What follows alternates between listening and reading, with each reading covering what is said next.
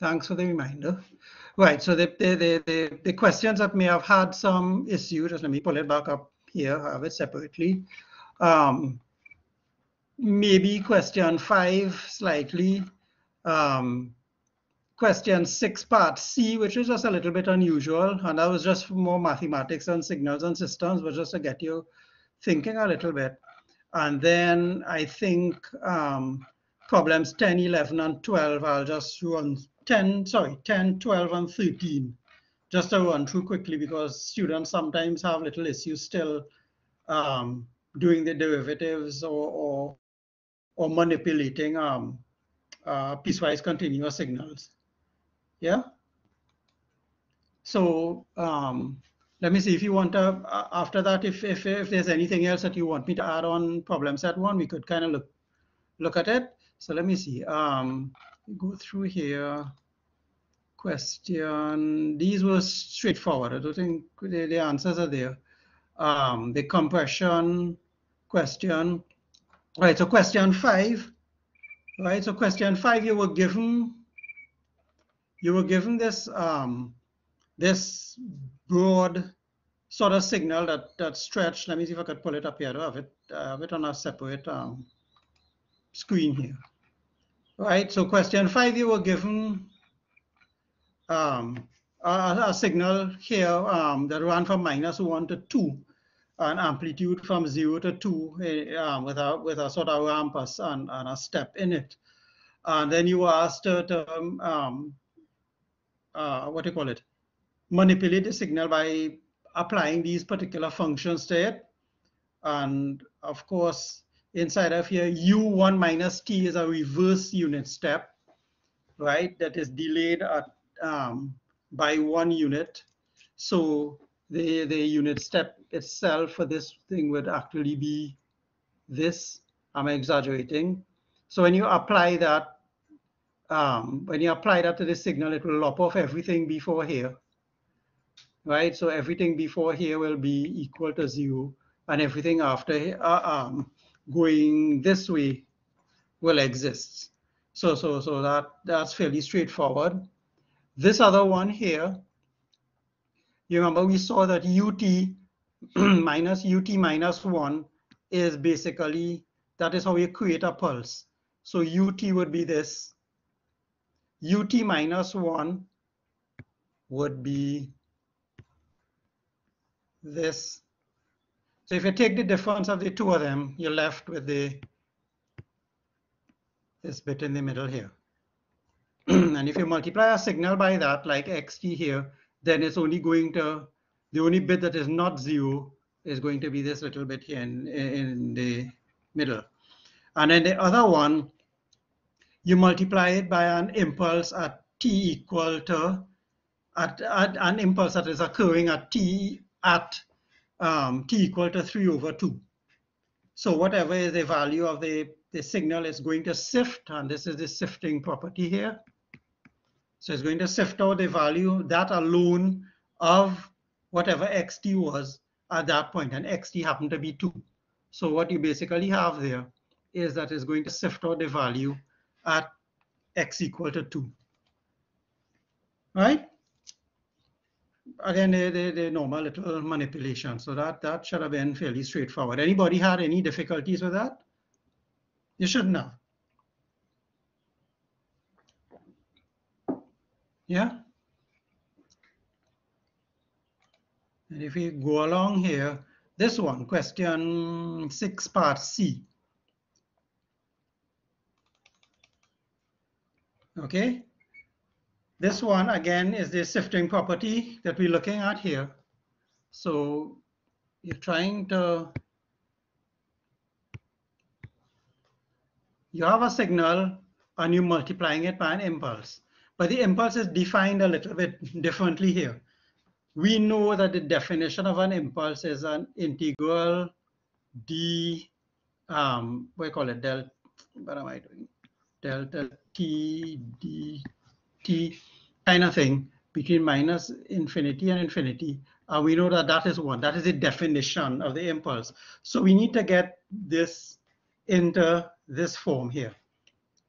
And it's just a question of changing the variables, right? So you let, well, here we use lambda, but you could use anything, k, c, whatever you want, but you derive it now in terms of of a new variable of integration, and just change the limits accordingly. Well, the limits, of course, going from minus infinity to infinity, so that's not an issue.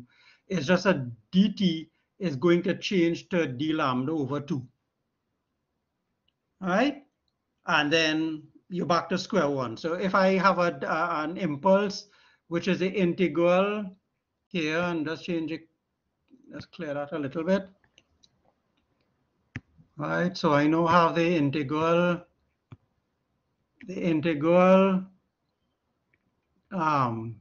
delta lambda d lambda. So the parts in red are our impulse at delta lambda, impulse at lambda equal to 0. Right, so instead of defining it in terms of lambda, t, we defined it in terms of lambda, and the other constants now are you just evaluate as normal. So if you put lambda equal to 0 here, e to the 1, e to the, you'll get minus 2 over 2, which is e to the minus 1, which is 1 over e, and you have a half because of the change of variable. Okay, so the answer is just simply 1 over 2e. With more sort of calculus manipulation and understanding, this was just so that you should understand what we mean by an impulse. The impulse is not, the definition of the impulse is the integral delta t dt equal to 1. So anytime you're given a problem where that doesn't occur, for instance, here, the next problem down is clear. We have the integral delta t dt. So that is my unit impulse definition here. An impulse at t equal to 0. And you could evaluate that one fairly straightforward. Yeah? Everybody all right with that? Any issues with that?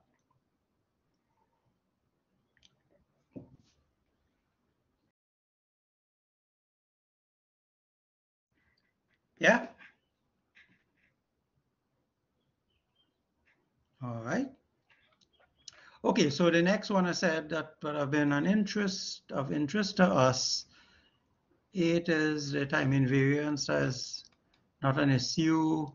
9. Yeah, this one. Right, so question 10. Lambda is assumed to be a number. No. Lambda is just a change of variable. You know that, like, sometimes when you're integrating in your calculus, when you're integrating, sometimes in order to make the integration simpler, you change the variable of integration. Right? So what you're doing is that, right, with respect the variable of integration, we're changing it from t as it was to lambda, so that we can get it in the form that that is defined, that the unit impulse is defined as. So we are defining the impulse in terms of lambda now instead of t. So it's just a change of variable. The good thing about it is that the limits of integration running from minus infinity to infinity. So no amount of changing lambda from lambda to t going to affect that. But the dt and the d lambda, dt is d lambda over 2, and that's the only part of the problem that you have to remember. All right. Okay, so this one was one of these that pops up every year, kind of thing, right? So you have y equal to, you have a signal x here, and then you want to do this manipulation. So of course you do it in a particular sequence. The first thing, of course, is that you find from xt, if this is xt, you flip it around. So you find x minus t, and x minus t, of course, is you draw the thing in reverse. And remember, one of the things I always tell students is that if you're doing this, if a question like this comes in anywhere, right, use paper, right? Don't try to do everything in one drawing. So the first thing, it around, so it is now going to run, it's going to run the same minus 2 theta plus 2t, but everything is reversed, and make sure you get it proper. Sometimes when people flip it around, they draw it, like I've seen, like this happen, and instead of here, you accidentally draw it, something like that. Okay, unintentional, but it will end up giving you an incorrect answer. So be careful when you draw it. These are one of the things that you do in pencil. Okay, so you're allowed to do this in pencil. So the first thing is to find x minus t. And what do? Do you shift it in time, or do you scale it in time? What's the next step?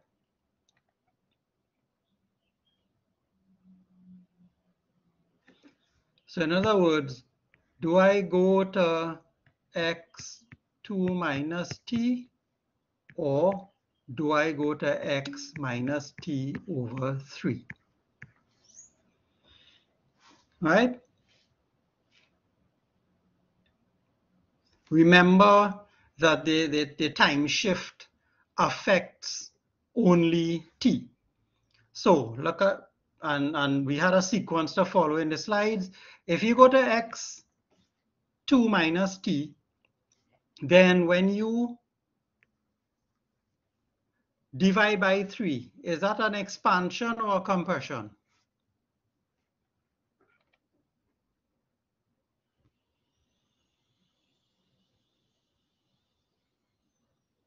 If I divide by 3, is that an expansion or right? It's an expansion. Okay.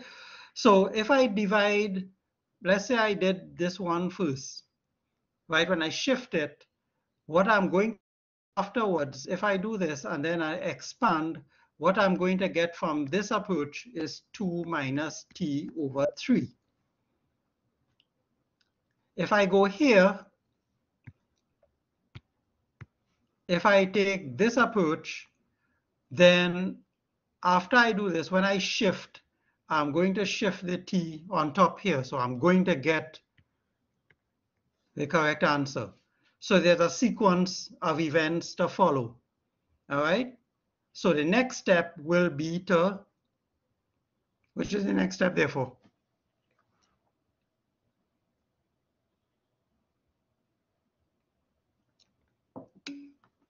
Expand it. Right? So if you expand it, good, so you expand it, and the expansion on here, this is one that you're allowed to do on the same diagram. So what I sometimes allow students to do is, let me go back. In fact, not what I allow, what I would suggest that you could do, you have the diagram here. So if you're going to expand on the same diagram that we have here, right? You're expanding it by 3. So it means that this point is now 6, this is 3, this is minus 3, and this is minus 6. All right, so you go, sorry, that's not 1 second.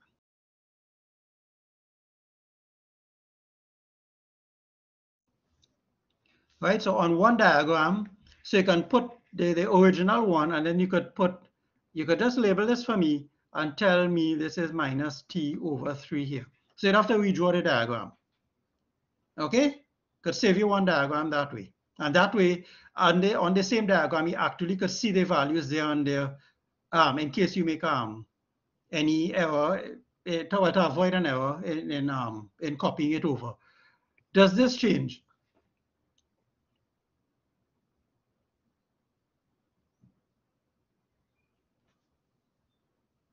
Does this change?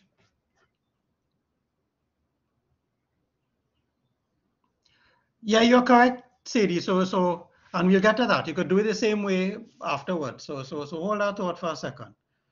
So, question: does this 3 on top here change?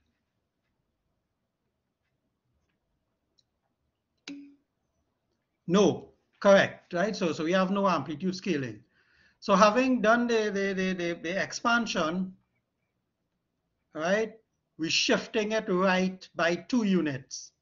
T minus 2, so sorry, 2 minus t is our right shift. If you can't figure it out, or you forgot where's t equal to 0, where the t equal to 0 point has gone. It has gone to the t equal to 2 now. So in other words, everybody shifts right by 2 units. So this is your final answer down below. Okay? So Sadie, to answer your question, if you had done it before, if you had done, all right, so if we took this and instead,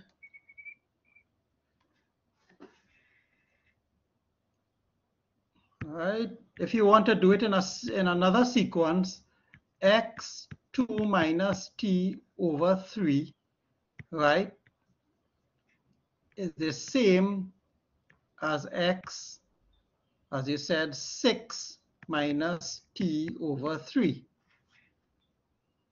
Is it?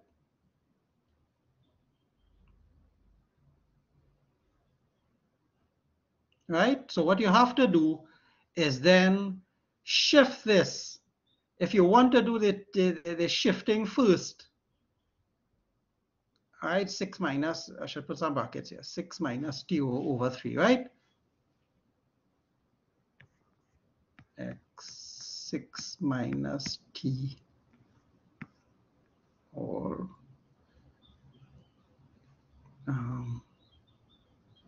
no, wait, no, you can't do it that way. If you do it that way, you're going to run into some problems here. Oh, no. So no, if you split it out in this case, you would have to do 2/3 minus t over 3, which is going to mess you up. That is going to be a more complicated one. So try to avoid that one, CD. It's not as clear. You would end up having to draw an additional diagram before you landed up with the correct answer. So try not to do that one.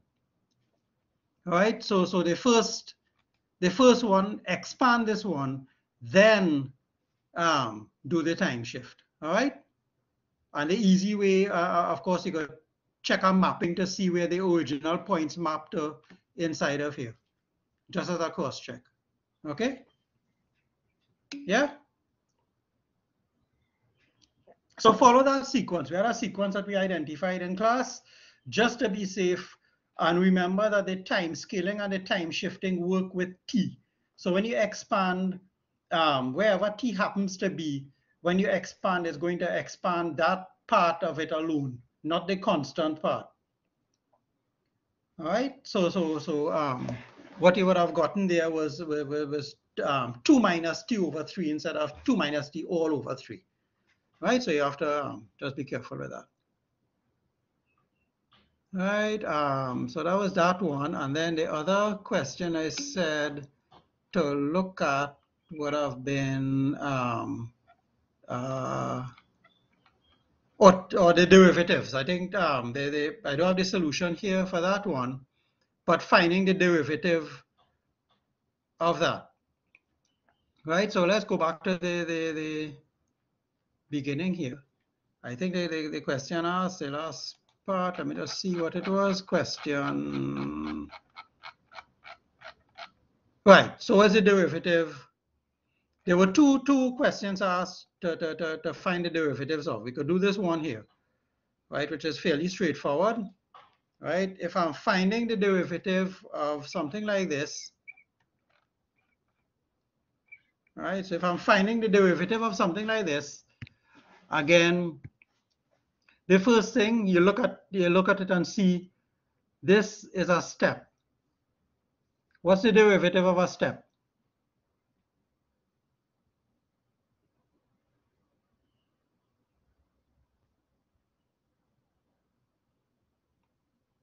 What's the derivative of a step? An impulse, right? So that the first, this point here, you now have an impulse. Okay. What's the derivative of this bit here?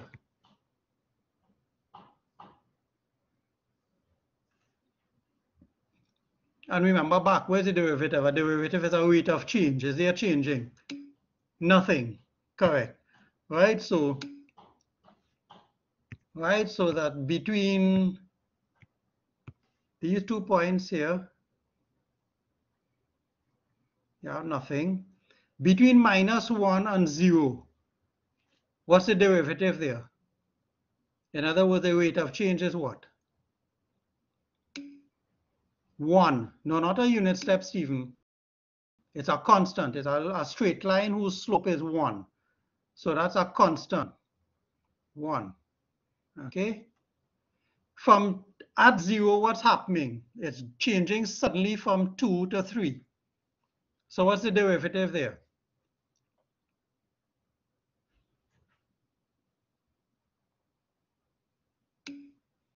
An impulse, correct, another impulse. So you have an impulse right here.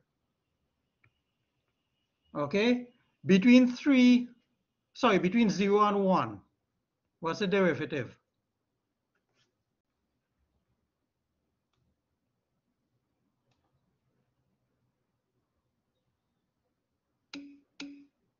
Zero, correct. Right? Oops.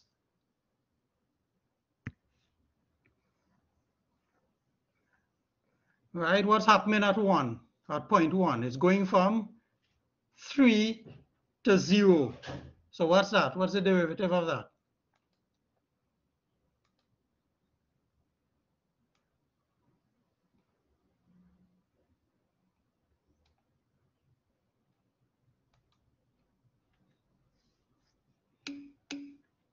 Right? Negative impulse, exactly. Right? So it's going from, this is a negative step here.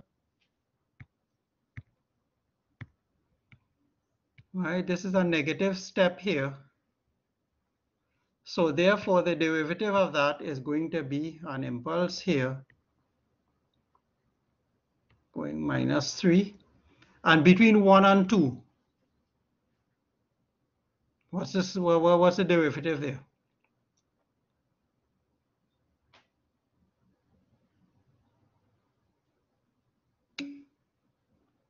No, not 1. Look at the line. -1, right. Good. And then what happens at point 2?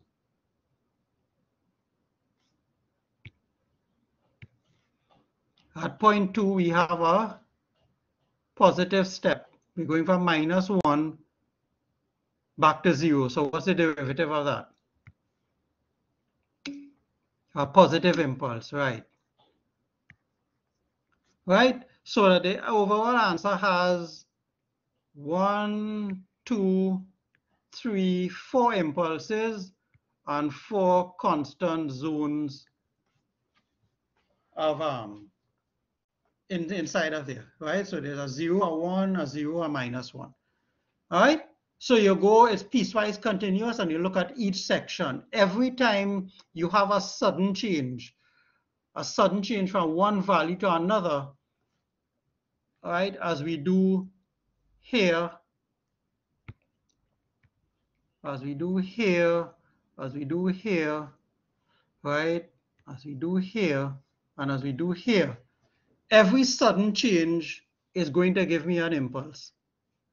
And in between there, the derivative is the rate of change. So you just work it out accordingly. Okay? And the question 12, I don't have the solution, but it's exactly the same problem. There were some step changes and some slopes. All right? Fair enough?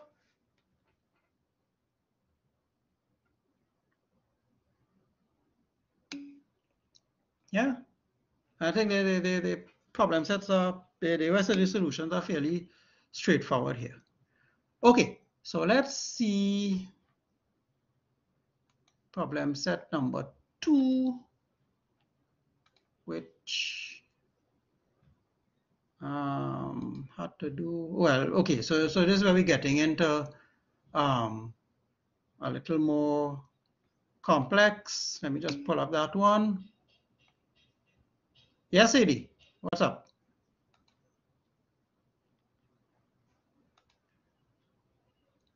Question?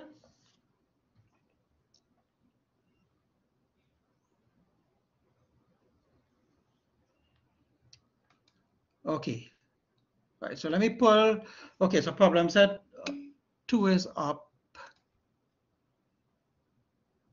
Can you do a, just let me, hold on, let me, that disappeared. Can you do a time scaling on a derivative?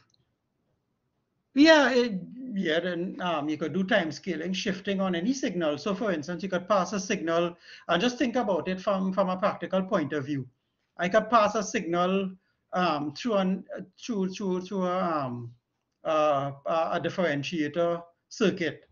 And then after that, I do manipulations on it with the rest of the circuit. So there's no particular reason why I can't do one or the other, right? The problem here, or these sort of questions, are just to let you think about what happens when a signal meets this sort of process. So it goes through an integrator, it goes through a differentiator, it goes through a delay, it goes through an inverting amplifier. So it gets flipped around, it gets delayed somewhere, it gets integrated, or a derivative taken of it. And what happens? Right, but it can actually not a dumb question. You just have to what I want you all to do, and not only here but elsewhere in your program as well, don't compartmentalize things. So don't, because we happen to be talking about shifting and derivation here, and your mind is focused on that. But remember that these operations can occur in any sequence at any point of a system. All right. So anywhere along the road can happen. We just happen to be doing it here in a very sort of contrived problem, so that somebody could work it out and see if you understand what really goes on. When you have a sudden change, you present the system with a step change. Okay, when you have a constant change in system, when you have a continuous increase or decrease, a derivation will give you a constant value, either positive or negative. Okay, so just to put everything in one and evaluate it graphically, instead of asking you to do the derivative manually, which is what you would have done in your math. Yeah. Okay, so right, so now that most people here, and before we go on to the next problem set, so the tutorial tomorrow is, sorry, tutorial, the midterm tomorrow, you have 5 questions to do, and I'm giving you a bit of extra time, but the overall questions should not take you more than 90 minutes to do. But the entire session will start at 1, and you will have it until 3:15, 3:15, to upload your answers. After that, everything will close off. I am suggesting that you take, you leave 30 minutes for the scanning and uploading, which will mean that you have about 105 minutes, which is like an hour and 45 minutes to do the problem set and figure out any issues and that kind of thing. Of course, the usual thing is open books and open book and notes and so on. You just can't talk to each other, but you have ample time to do it. The 5 questions together count 100 marks, but some questions count more than others. So you're going to have to decide how you want to spend your time. And the usual rule is that if you decide how much time you're going to spend on a question, once the time runs out, go on to another question. It's better to have 5 attempts and make some mistakes here and there than to do 3 good questions, hoping to get full marks and then nothing in the others. Okay? Always attempt everything. But you will have ample time, and as I say, you plan yourself accordingly, but it will open up at 1 o'clock and it will close at 3:15. And it's not going to take you that length of time to do the question paper. Yeah?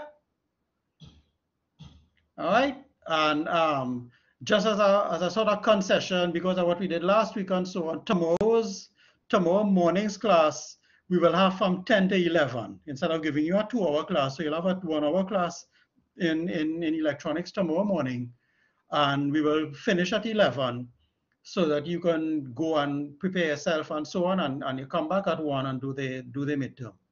All right, but make sure and come to class tomorrow, right? So we could at least do some work on that. Fair enough? Right? And it's not bad. I mean, the midterm last week wasn't that bad.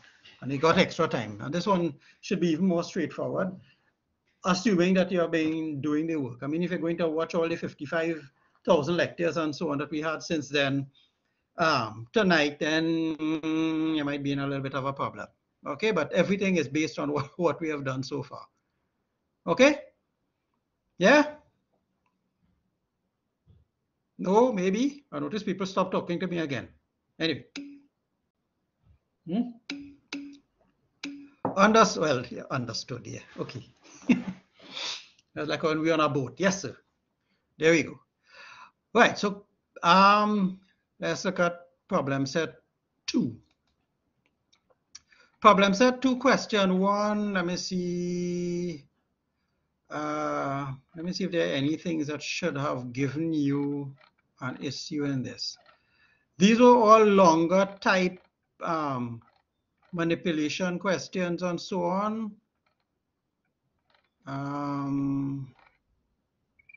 Let me see what solutions I have here. Trying to see which ones should have.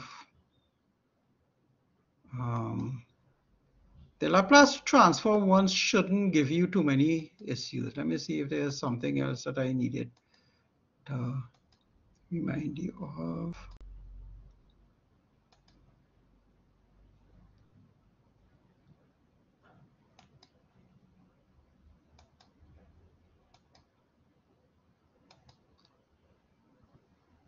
Okay, let's look at the.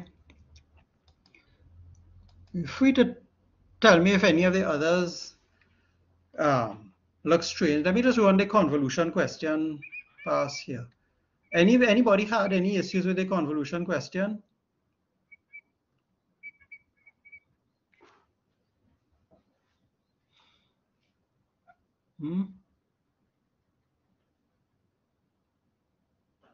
There's a little change I want to make here. Right, this was one of them that I told you all is one of the types here. Just a little issue here. Let me just make that change here. Right, instead of there should be t less than 0 here. I made a change when I had done this problem set. At that point in time, to standardize everything, I realized that some books were doing it like this and some books were doing it the way that we do it in class. No issue, and I'm not going to penalize you for it. But remember what we said is that in our case, what we would say is we have the signals changing at t equal to 0, for instance, here. So this zone would have been t less than 0, and then the next zone would have been t greater than or equal to 0, and t less than, well, whatever it is. I think we have 2 here, t minus 2 less than 0. Okay? That is kind of is not too important in terms of the answer. But this was one of those problems that I told you all about where the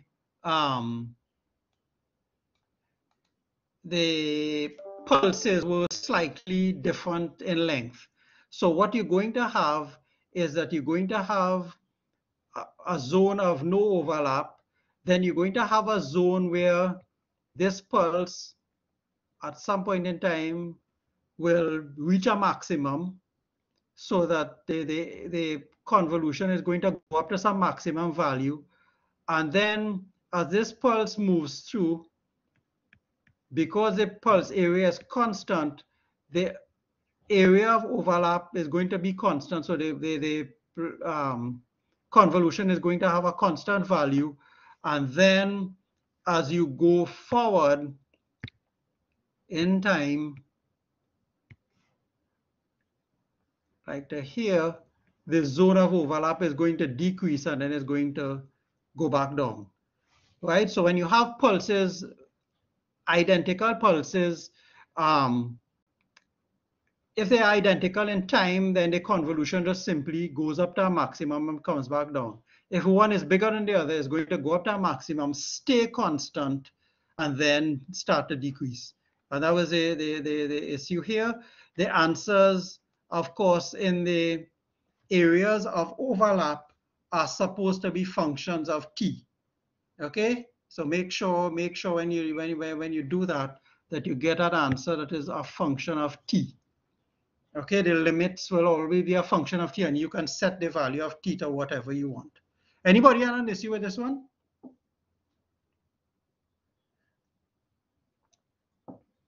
All right.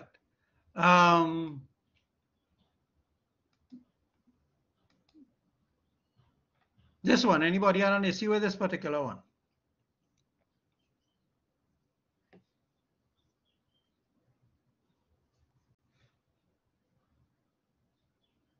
Let me see what the original question was. The original question was, right, so find the convolution of the two variables there, f1x and f2x. Okay, of course, I happen to flip around f2 instead of f1. You could have done it the other way around. We could have flipped around f1 and left f2 in place. The important thing, of course, is the equation for that line.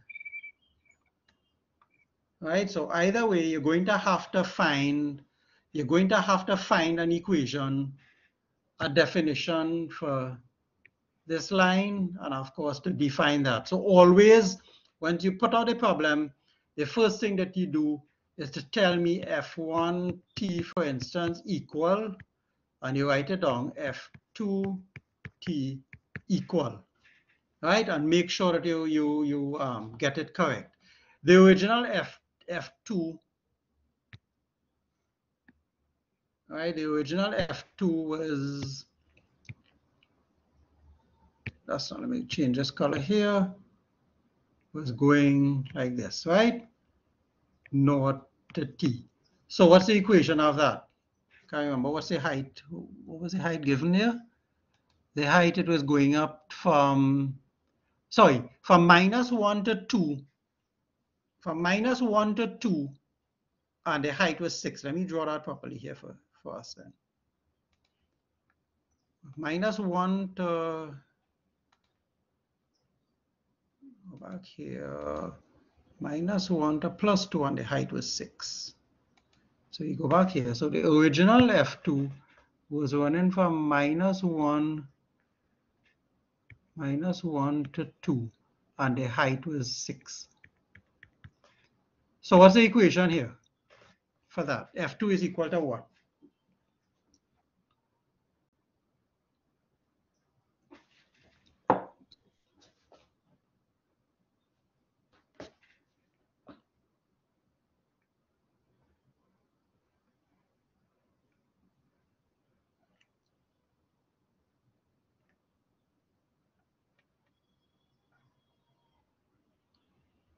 F2 is equal to what? Anybody? In any case, you're going to have to find it at some point in time, right? And it's fairly easy. You need to find the slope. What's the slope of that line?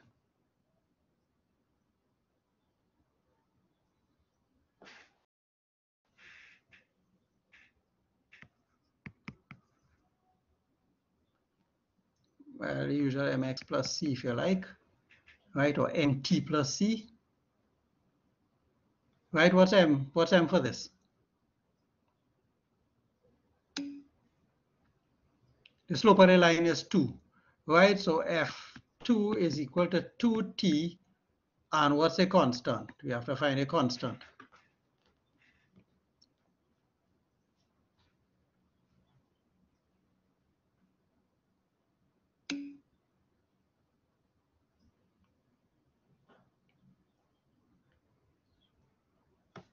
Everybody agree with that? 2t plus 2. Easy to check. When t is -1, ft is supposed to be equal to 0, right? So when t is -1, you have -2 plus 2, which is 0. Okay. And if you happen to be flipping this around, which is what I did for the diagram, when you flip it around, the equation here, wherever is t, you're going to replace by t minus tau. So this is going to be 2t minus tau plus 2, right? Which is 2t minus 2 tau plus 2. Okay. So in integrating that, you remember if you're integrating this, for instance, with respect to t, this will give me t squared minus 2 tau by t, right, plus 2t. Okay, so you have to remember that you're integrating, sorry, you're integrating with respect, what am I doing? You're integrating with respect to tau, not t, my mistake. So you're going to get 2t tau here, 2t tau, 2 tau squared over 2 and 2 tau at that point in time. T is the limit, right? And then you could run it through here. You're integrating with respect to tau, and then you substitute for t after. And then, of course, if you flip it around, note the limits here for this one. The front of the pulse is t plus 1. The back of the pulse is t minus 2. All right. Anybody did it the other way and left F2 as is and flipped around F1?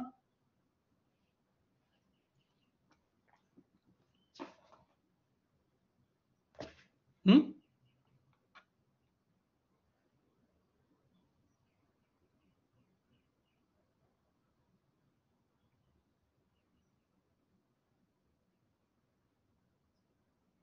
No? You would get the same answer. Remember, F1 convolved with F2 is the same as F2 convolved with F1. So you should get the same answer that we have here, right? And notice, because you're dealing with a line, when you integrate the area with a sloping line, you're going to get quadratics come in. So if you integrate with respect to, sorry, any line looking like that, you integrate that, you're going to get a quadratic now. All right, hence the squareds appearing in the answer. All right. So look at it, and if you have any issues with it, you can email me during the course of today. Right after this, I have another meeting, but I'll try to answer it during the course of today. All right, and let's go quickly to problem set 3, which was the block diagram ones, right, which should have been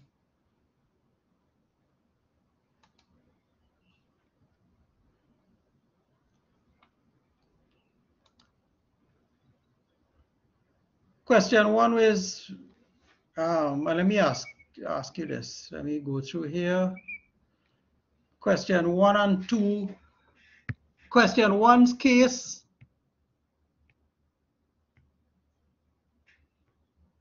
yes, right? As one of those things that I told you, you have to be able to look at these diagrams and see things all in your head and so on. This little thing is the same usual feedback block. It's just backwards, kind of backward wrong side mirror image, right? So once you see that, the rest of this problem was easy, okay? And remember, if this was drawn, sometimes you might see things drawn like this. So we have one line doing this, and then the other line going back this way. Let's separate the line, junction, like, and have it like that to kind of make the diagram look a little clearer for you.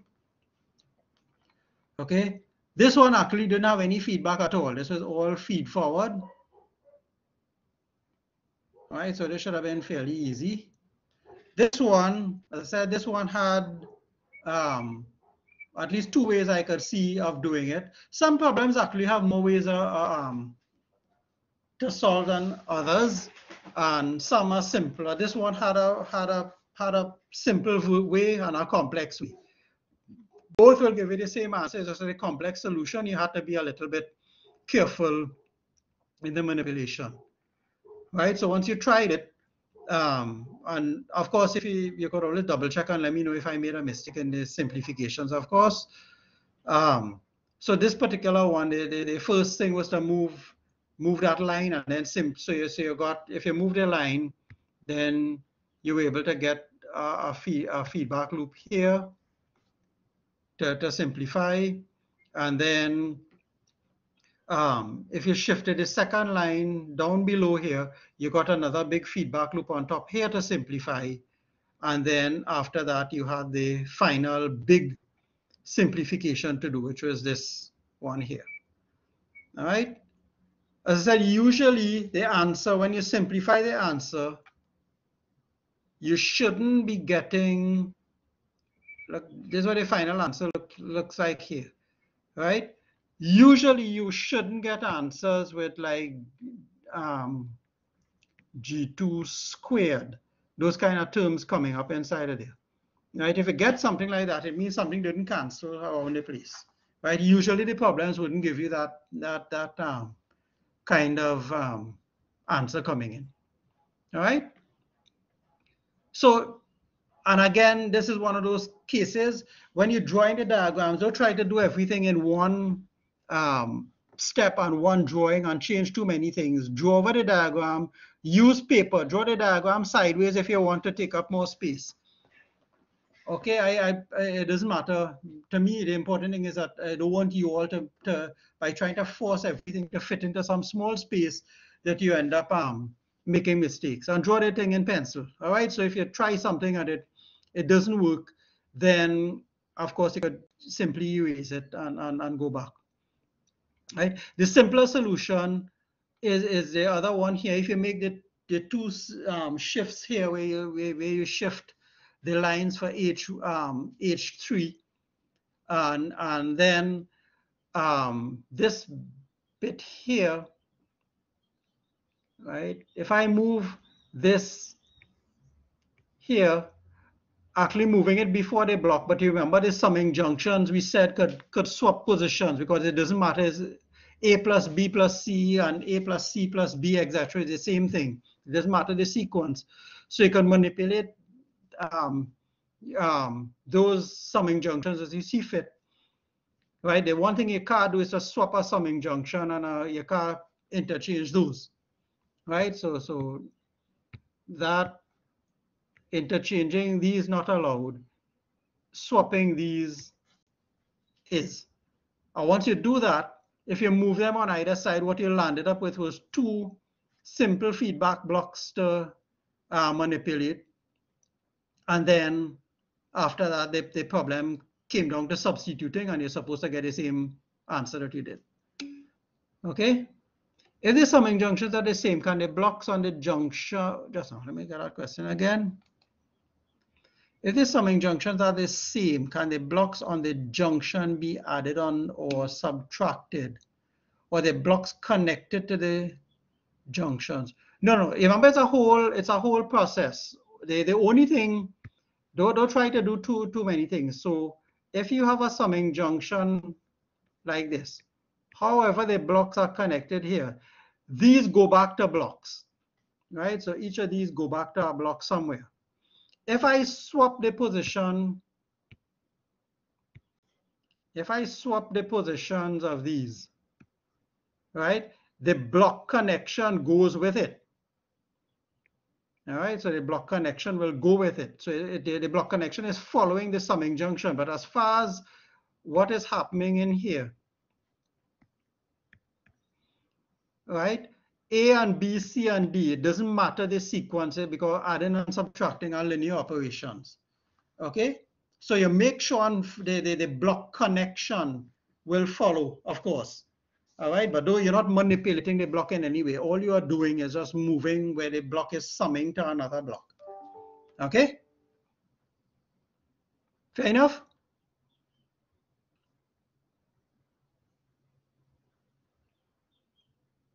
Yeah. And then the last one, well, this one was a word problem. So you had a block diagram to simplify, and then you made a substitution in it. So this combined a number of things in one. So you had it was doing a block diagram simplification. So you did it a simple one. Then you put a step input, and the step input was a five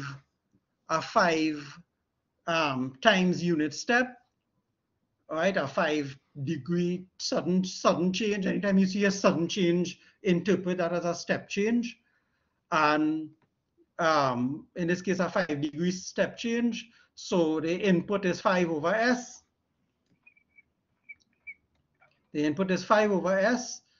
So you substitute it into the transfer function that you had before.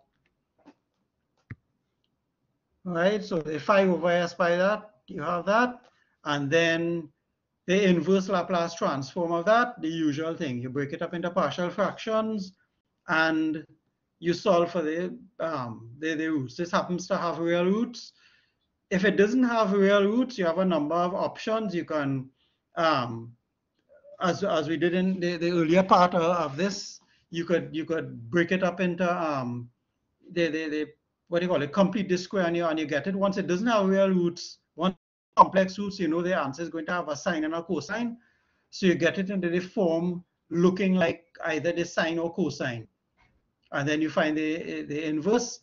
Or if you remember, the Laplace tables have actually, if the particular transfer function is in the form of a as plus b over cs squared plus ds plus e, if it's in that form, then you just get it into there and you go straight into the Laplace tables and you can find the inverse there and then. But it's always a good idea to remember how to derive those things like completing the square, dealing with real roots and dealing with complex roots and repeated roots as well. Yeah, the usual sort of manipulations. Okay, so the answers, I think, the problem set solutions, the answers are there if you were stuck. But if you have any other issues and so on during the course of the day, feel free to email me and I will respond after lunch today. I did not get it concerning the summing junction with respect to the midterms 2020. Okay, you'll have to send me the question, CD, and I'll talk to you because I don't have the midterm for 2020 here with me. Okay, so if you could just give me a screenshot of the particular question, and I'll try and get to it and see what happens. All right, no problem. Same thing for anybody. If you have any issue or any questions that popped up before, and you want to clarify, just let me know, and I'll try to get it. It will be after lunch today. Okay. So let me end the recording here.